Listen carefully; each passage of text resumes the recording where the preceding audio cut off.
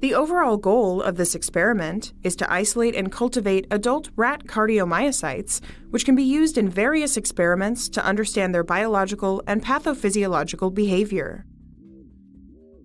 This method can help answer key questions in the field of biology and pathophysiology of the heart, such as cardiac dedifferentiation, cardiac hypertension, or heart failure.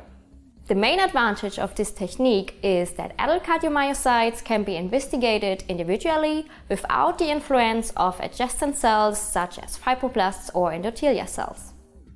The implications of this technique extend toward pathophysiological understanding of heart diseases, because adult cardiac myocytes can be investigated individually.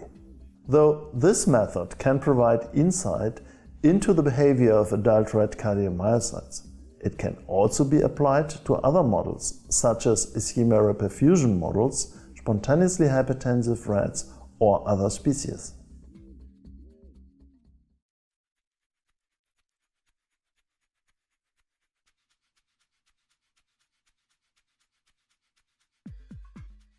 The Langendorf perfusion system consists of a long, double-walled glass tube with a glass funnel at the top and the bottom of the tube.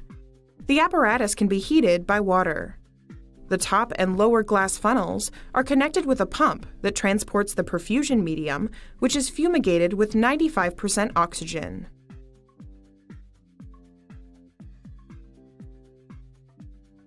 To prepare the perfusion system, heat the plating medium and washing medium to 37 degrees Celsius. Then, defreeze a tube of 500 microliters calcium chloride and weigh 25 milligrams of collagenase.